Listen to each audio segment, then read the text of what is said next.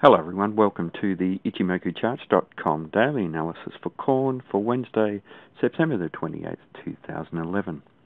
Well, a change of trend today, and here we can see a candle with a lower high and a lower low. Previous day's trading we had a change of trend to the upside that was really unsustainable with this spinning top doji type candle. A candle of indecision, and certainly not the type of candle that you want to see a market rallying on. Today's trading, the bears have taken control of this market again and shown very strong commitment to taking this market lower. However, they did find support down around the 630 level, and that was a previous area of support, and 2 trading days ago we saw the market find support at that level and the sellers lose commitment around there. Today the sellers have taken the market all the way down to that level and closed just at it, so they've shown very strong commitment on the day, and that will be a very big level for tomorrow's trading, this 630 region. Down below there, the next level of support that we have is at 614, and that's a very important level. It's been tested on a few occasions and is very important if this market is not going to continue to lower levels, although the momentum that we can see in this market to the downside in the short-term time frame is very, very strong at the moment. And once again, this rally that we've had over the previous day has really been quite unsustainable, and the sellers have come back into this market strongly. In Ichimoku charts terms, the market is bearish in all 3 time frames. We have the market trading below the cloud, so we have a bearish market in the long-term time frame, bearish in the medium-term time frame by trading below the Kijun-sen, and also bearish in the fast-term time frame by trading below the Tenkan-sen. Looking at the Chikou span, that's below the corresponding price action and a long way below, so that's confirming all of this bearishness that we're seeing in the market at the moment.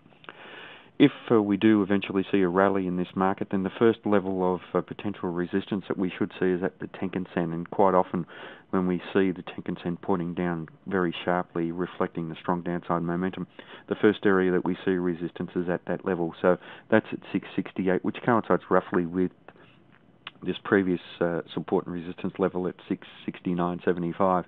So that's a very big number for this market, although there aren't any signs here that the market is going to rally, and very doubtful that we will be trading up around those levels.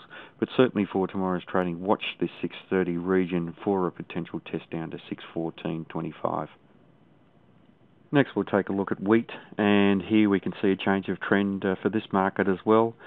We had a couple of days of rally in this market over the previous few days, but very indecisive candles, very small green body candles, not the sort of candles that you want to see the market rallying on.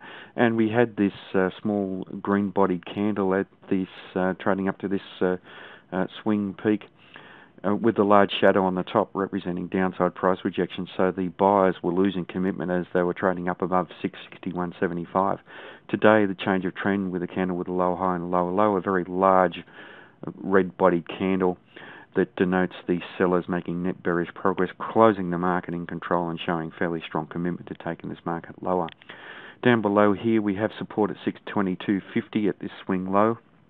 And here we can see the market reacted quite strongly previously from this area, and there is potential for the market to rally again if we do test around that region. We could see the market just poke down beyond there and close up above. If we do see this type of candle with the large shadow on the bottom, then we could potentially see the market rally, but certainly the market is quite bearish.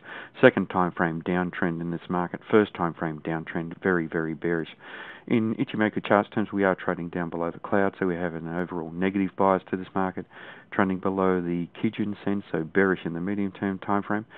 Interestingly, the Kijun-sen is flat, so we have seen the market attempt to rally back towards that level over the previous few days, but they've lost any of the momentum that they had, which was only very, very little, and the sellers have taken control of this market once again.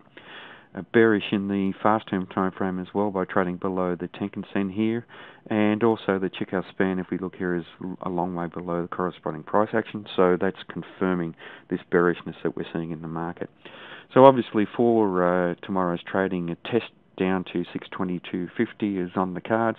Let's see how the market reacts to that level. If we see this scenario, then we could see the market rally, potentially back up to 661.75, but we won't preempt the market. Let's wait and see how it reacts.